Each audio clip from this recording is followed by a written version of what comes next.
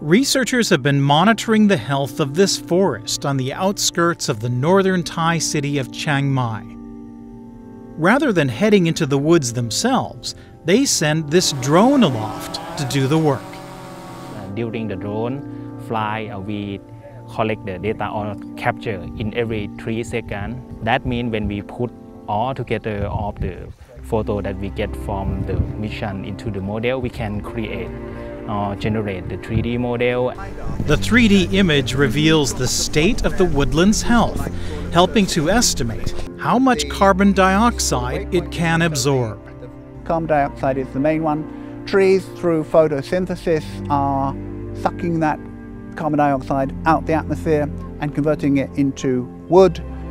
The 3D models help researchers understand how much greenhouse gas the forest can store as part of efforts to fight global warming. Using drones also helps preserve forests since it eliminates the need for researchers to venture into the woods where they may damage the undergrowth.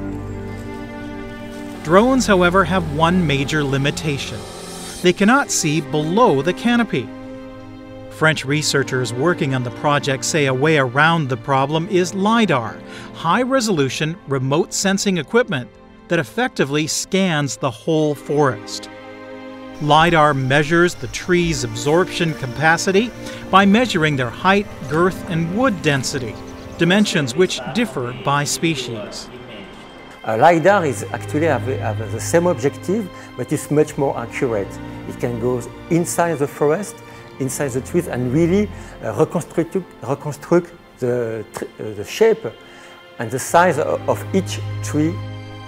A drone-mounted LiDAR can also conduct advanced analysis of microbes and fungi in the soil that sustain trees.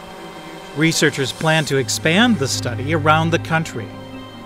So the aim is to estimate at the country level for every places in every locations in Thailand to calculate how much carbon can be stored by 1 hectare of forest everywhere in Thailand. The stakes are high amid fierce debate on whether existing estimates of the world's forest carbon capacity are correct. The technologies are evolving. These satellites are more and more precise if you compare to the first Landsat of the 1970s. And the statistical technologies are also more and more precise. That can only be good news for Elliot and his team, who have led a decades-long project to reforest about 100 hectares of land in the area with a handful of key species.